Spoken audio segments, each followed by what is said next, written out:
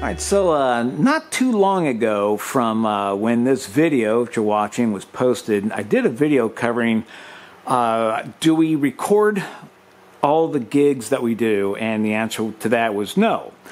And so I thought I would do a video here showing some of the work that I do to try to constantly maintain the PA.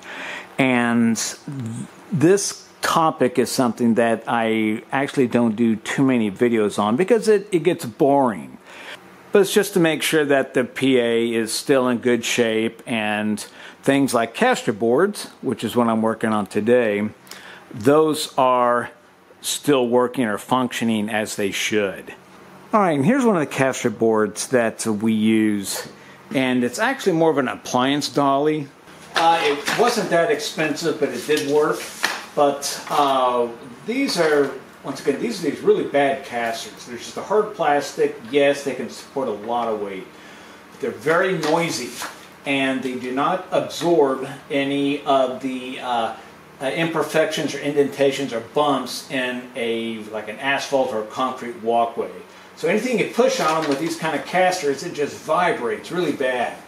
So I went to a rubberized caster on some of the boards just to help mitigate that problem, this constant noise and vibration from it.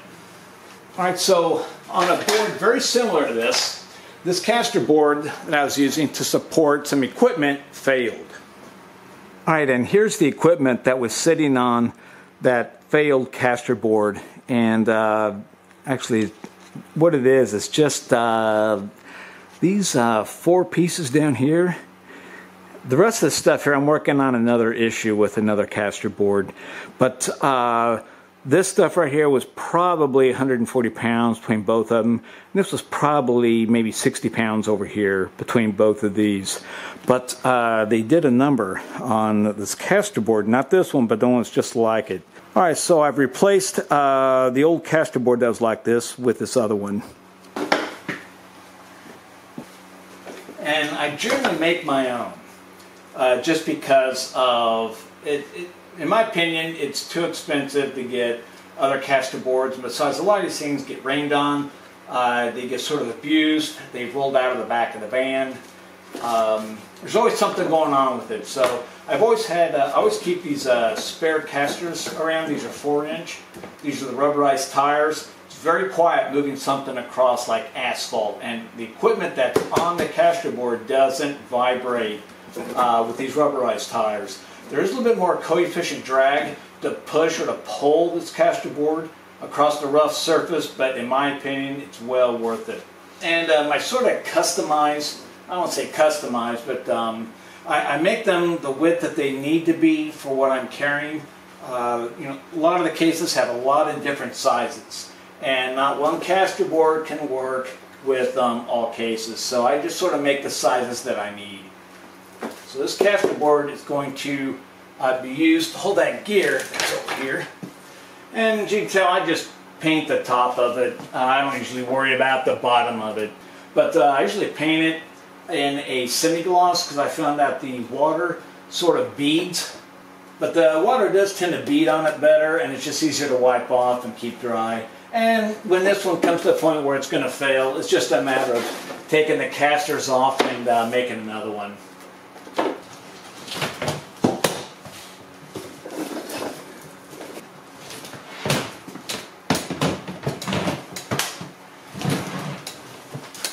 Boy, this is heavy.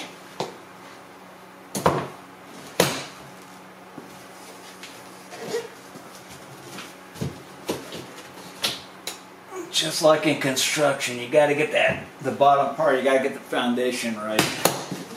Because everything that you do is based upon that foundation.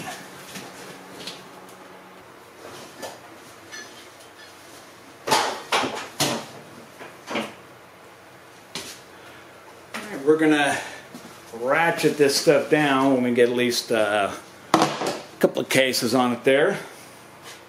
And what I like to do is I got the F over here showing that's the front, because that's the front, also it's the heaviest side, so the next thing that goes on it, I like to put the heavy side on the on the other end of the part that's the heavy part down here. I just like to try to distribute the weight evenly. Once again, this is for storage and transport. Oh boy. That's heavy.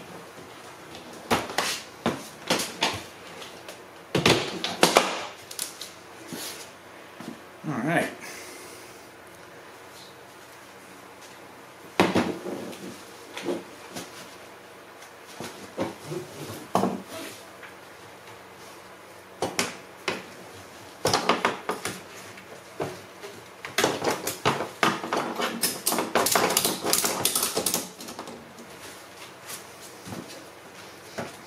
This doesn't have to be super tight, but we definitely want it to stay on there. All right. Now that this stuff here better attached with this pulls a heck of a lot better back. Get it off the cardboard because the cardboard adds a certain amount of drag.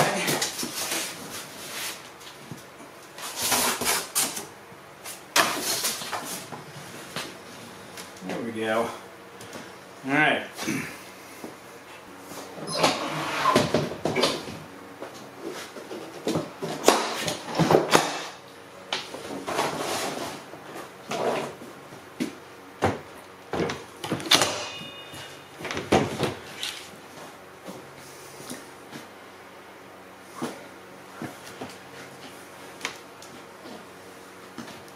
All right, let's actually keep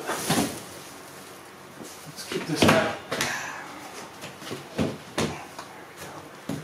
let's keep this out of the way here just temporarily. Yeah, some other things that need to be done. I mentioned on the labeling.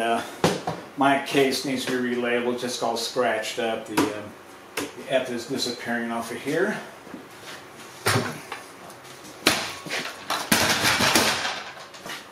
Right, let's see what's going on here with Alright,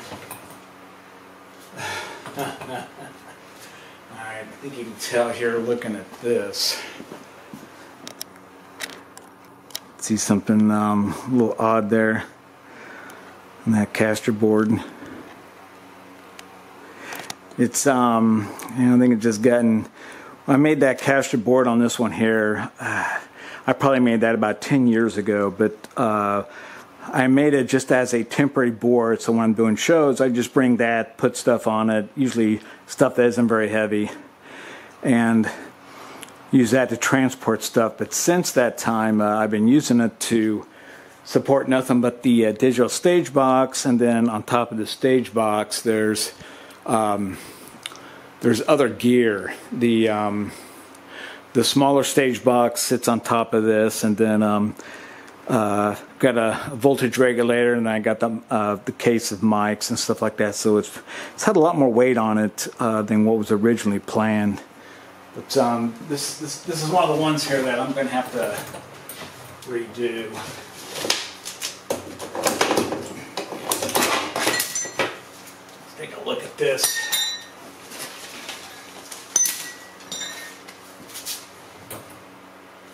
Front end, there it is.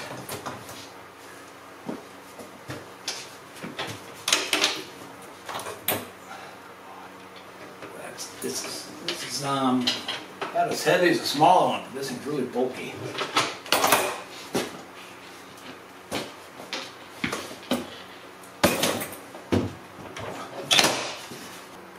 I hope you can tell here. Yeah, there's a bow right here. So yeah, I was hoping that this was going to be able to support all this extra weight, but it hasn't. So I'm going to have to take this apart. This is the bottom part of it, and shore it up with some much stronger support. Oh yeah, too much flex in that. All right, this is going to be for a different time, I think. Okay, and some of the things that I also don't record a lot of is, as I mentioned before, is like setting up the consoles for a show. I have a few videos where I do it, but it can get pretty boring. and also when I'm upgrading the firmware of the consoles. And more specifically, it's on the PreSonus consoles that I've done a lot of upgrades. And I've probably done at least 4 upgrades on the PreSonus consoles, the firmware upgrades, since doing the last video of actually doing a firmware upgrade on the PreSonus. So once you sort of know how to do it, there's really no need to do any more videos on it. But I'm doing this one on the A&H because A&H, this is November 2025, they came out with a firmware upgrade, which I think the last upgrade they had was in 2022. So the upgrade doesn't really impact anything with how we use the console. Looks like it's just addressing a lot of networking things with the console, not issues, but I think they're maybe adding other support for their current networking equipment.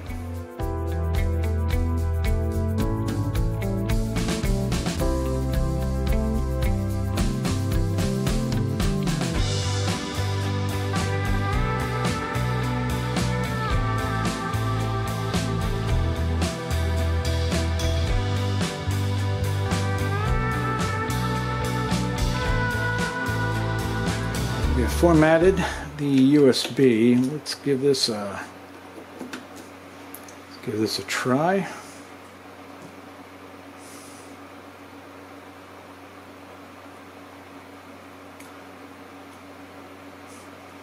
Looks like the format of this is VFAT, but it's looking for a label. It's looking for the QU drive label, and its formatting utility puts that label on it. Alright, let's go to firmware. Okay, and it is found was version 1.99, so we're going to update that. Let's see, current settings are not affected. The screen will go blank for a while. The mix will reboot after the update. Do not unplug the power. So alright, I don't know if you can tell that. Yeah, the panning, which they indicated would do, just show you that it's actually doing something.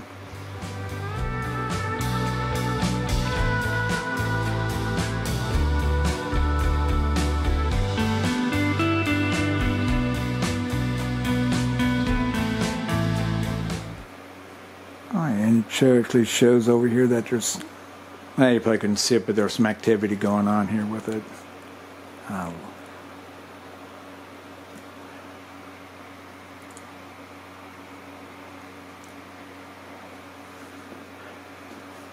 Alright, let's take a look here. We'll go back up to setup. What was it, utility?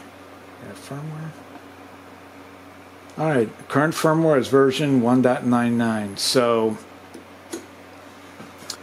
the console is now upgraded. I don't really see anything else. I didn't read anything else that needed to be done. It looks good. Alright, I think that's going to be it. Nothing else really to do here with this.